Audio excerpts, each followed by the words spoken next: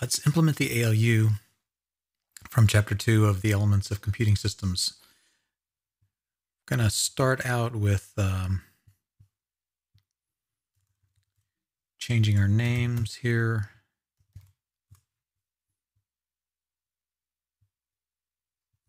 Create a subcircuit for the ALU itself. And let's put some pins out here. So first of all, the ALU is mostly dealing with performing math on two 16-bit values. So this will be the X input, and then we'll need another Y input, 16-bit value.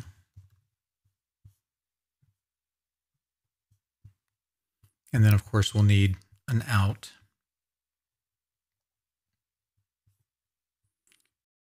Kind of stick it down here. These are all going to get moved around as I build this out, but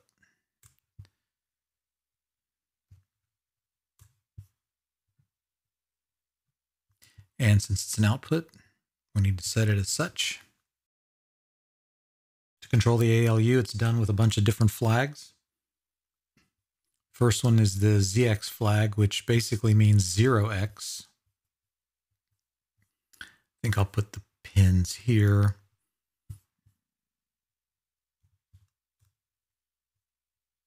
And then we need a pin for negating x.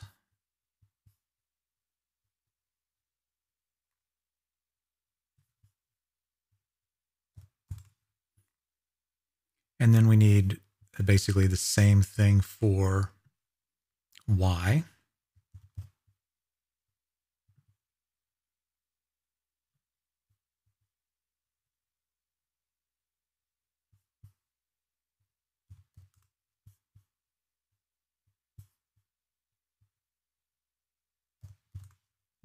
Okay. And then we need the F signal, which is basically the signal that tells the ALU whether you're adding or you're ANDing the two together.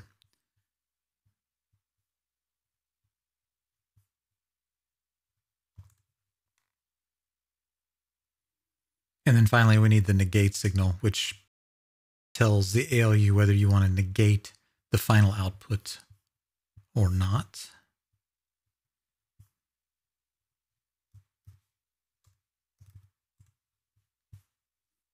So then for the output, we've got the register, or not the register, but the result. But there are two additional flags that are asserted on the output. One flag is if the output is a 0 or not. And that one is called ZR. And it's an output. And then the other flag is whether or not the value here is negative.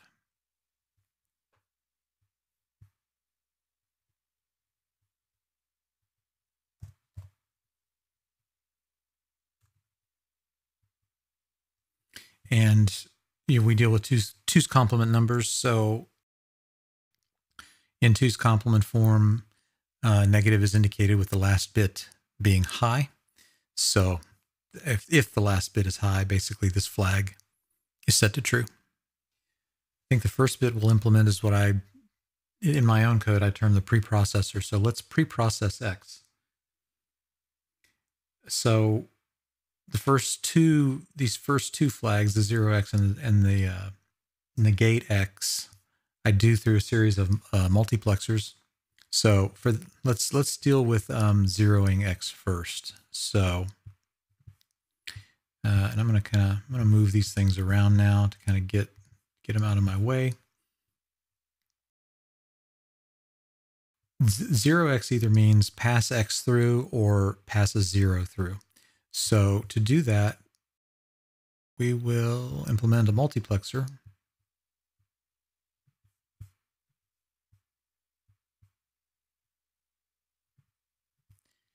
And this mux has 16 data bits because we're passing X through, and has one select bit because we only need two choices, basically, whether 0x is high or low, and that determines whether or not you're passing X through or you're passing zeros through as the X value.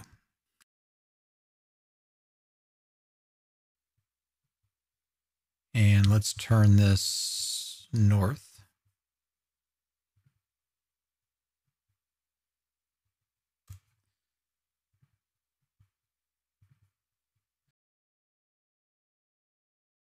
If zx is true, that means the one value, which is down here, is passed through, which is 0, so we'll need to put a constant in there. Otherwise, we pass the value of X through. So let's add some constants. So this needs to be 16 bits of value, and the actual value is a 0.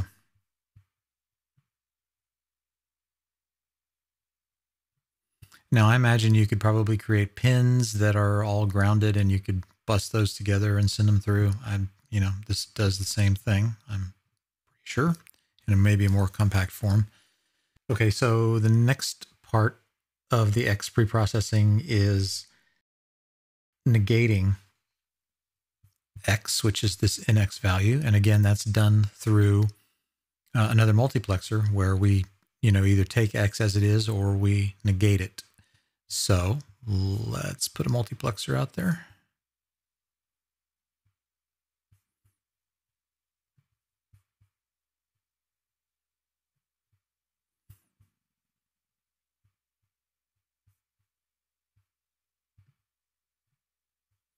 So if negate X is true, that means we want to negate it. And in order to negate it, we need to run it through an inverter.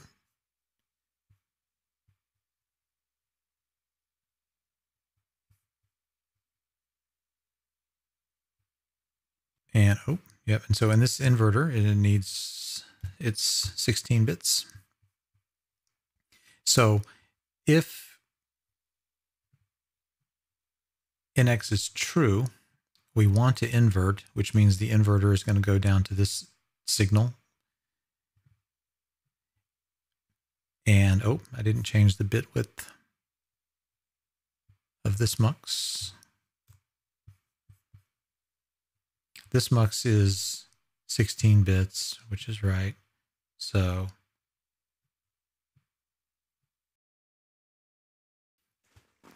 so the output of the 0x goes through the inverter and is fed into the one side of the select bits when the not X is true. Otherwise, if not X is false, we want just to basically pass the value of the output of this mux. So we can do that like that. And so that has implemented our not X flag. Okay, so as to not bore you, I went offline, duplicated the functionality for Y that I did for X. So this is an exact replica of this. And now the next thing that we need to do really just gets into adding the signals together. So really there's two things that are needed here. We need an adder to add, and we need a AND gate to do the ANDing, and then we need a selector or a multiplexer in order to determine which output we want from the operation indicated by the F flag. So let's get our, now the AND gate's probably easier. Let's pop that out there first. So let's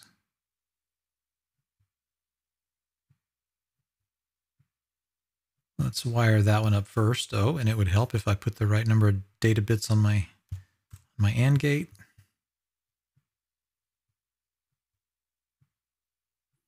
Okay, so there's our AND output. And then we need the same X and Y fed into the adder. So we need to add our adder component.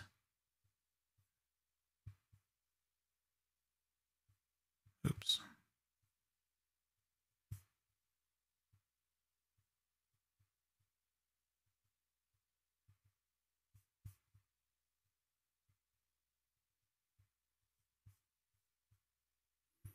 And I'm going to make that thing smaller. It's too big. We need the output from X and Y to go into the adder, and then we're going to have to add a multiplexer to select between these two. So let's just go ahead and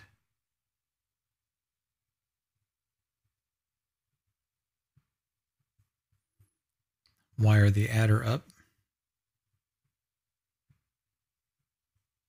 And then here's the first output we needed to multiplex, and then here's the second one. So we need a multiplexer. I guess we'll stick it here. It's hard to know where to stick these things to make this work the best, but okay, so our multiplexer needs 16 bits. Oops, wrong one. Data bits, 16. Selector bits, 1, because again, we have 1-bit F flag that we're dealing with here.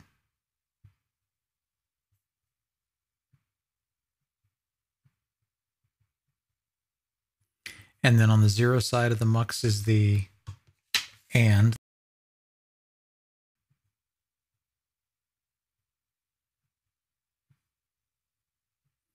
And on the 1 side,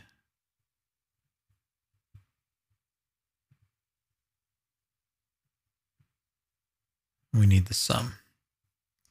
Right, so now this mux, the output of it, implements the F flag. So the final operation we need to actually get some output is implementing the negation flag. That's the NO for negating the output, because this is the output right here. So I'm going to go ahead and put a inverter.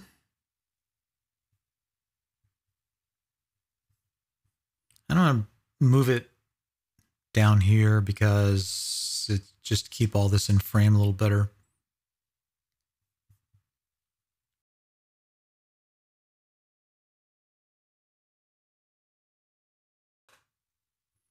And I didn't set the bit width again. And then just to implement this, we need another multiplexer.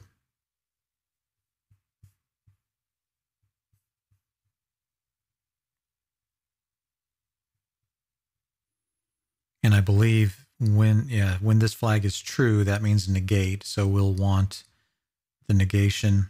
Oops, I almost did it again. This needs 16 bits.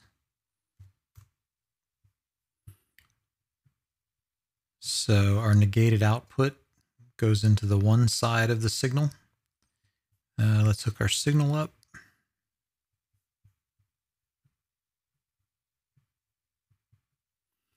And then the non-inverted side needs to go here. So that's basically just taking a connection from there. And now here we have our output. So we can just do this. Let's make him face the other way.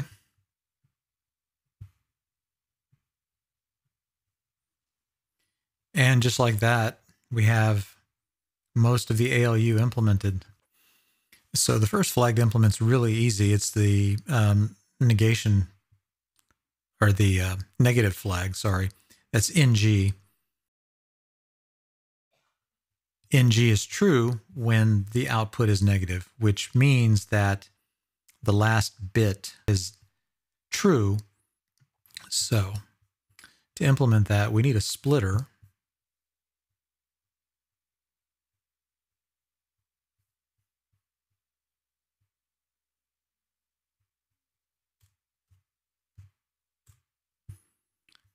To split all the signals.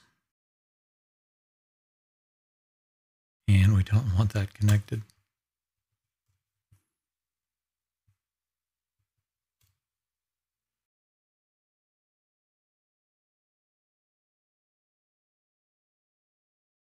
And this will be a little messy, but that's okay. And so the negative flag, if we hook it up to the 15th bit, and let me flip it around.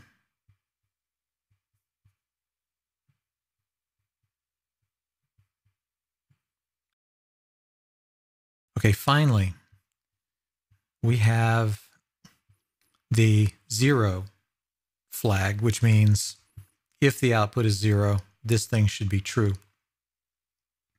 Easiest way I found to implement that is basically ORing all the bits together.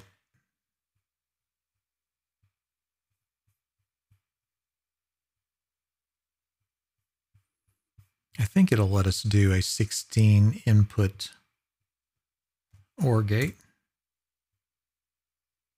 So it's 16 bits. Sorry, no, it's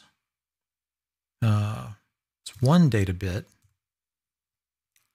but the number of inputs is 16. There we go. I'm going to zoom in because it'll be easier to hook this up, I think. And I think I'm going to move this down to get it out of the way.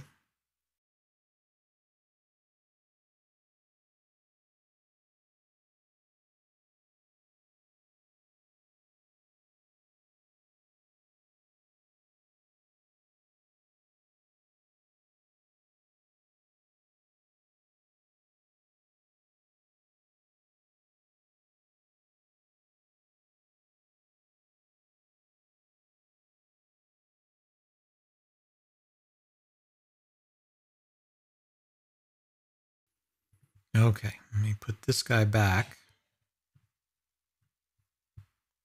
Right, and so now, after all of that,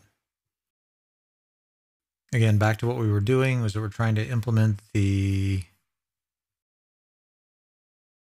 here we go, 0 flag, indicating whether or not the output is 0.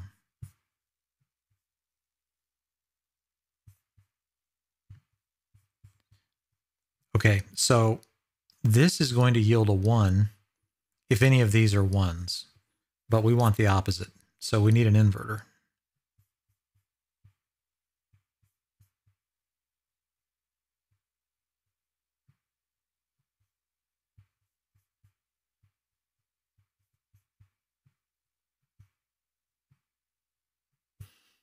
And there we go. I believe that completely implements the ALU.